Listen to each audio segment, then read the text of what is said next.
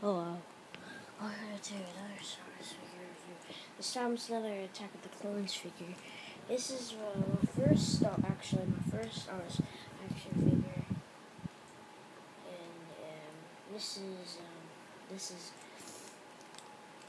a Target exclusive, but they don't have it anymore. R2D2, like noise, and give me the 2-pack, and the silver c3po. You all are asking why c3po is silver. Remember that scene in Attack of the Clones where he gets his head switched. Him and R2 get stuck in a droid factory, and then his head gets switched out with a bow droid, and the bow droid's head gets switched out with c3po's head. But then Kit Fisto had to rearrange that. So, it's already at 61. Okay. What the gimmick of this is pretty simple. How you enter, let's go over the articulation. Hinged head, hinged shoulders, and swivel arm. There's like things here. There's a swivel too, separate from the arm.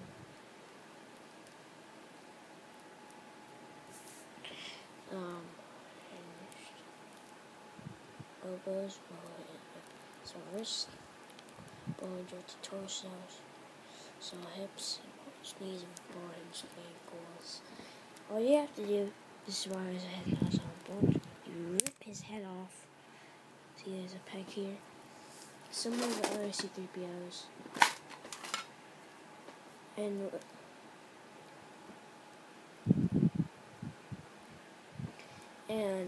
we just found the Bowser head in my Bowser blaster.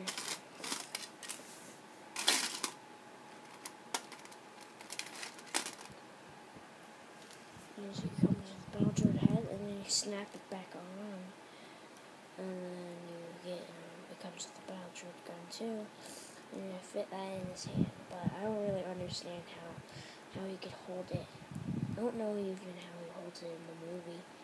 Well, I've seen that part, so wait, you think I'm crazy.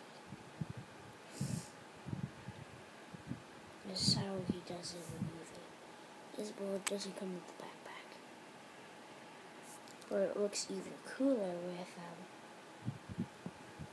clone. It didn't come with this, but it didn't come with this clone blaster, but it looks really cool with it. Especially with the c3po head on it.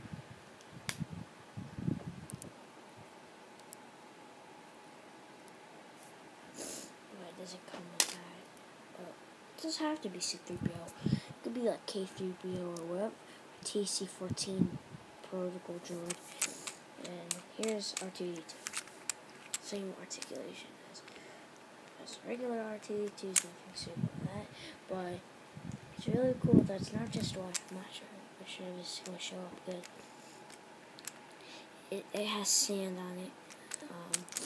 You could even use this for the tattoo for tattooing when Jawa was looking for him, and his wheels on the bottom, so you could use him in driving mode. I like that. R2D2s. You could even take the leg off and then use it when he's like being a co-pilot of the ship, or like when he's just standing there inside a canteen. But the cool thing about it is there's this panel, and there's an arm. There. I think an arm is also supposed to come out the side, but also there's this really cool feature. You open up this. It's also reenacting the scene when he pulls c3po's head off, and R2D2 pulls his head off. And I never got to work until now. And all you have to do is, but this hook breaks easily. This little hook itself breaks easily. So you just clip it on like that. It's not really that sturdy. and then you just one spiral his head, and then it will retract. The cord is really hard to get out.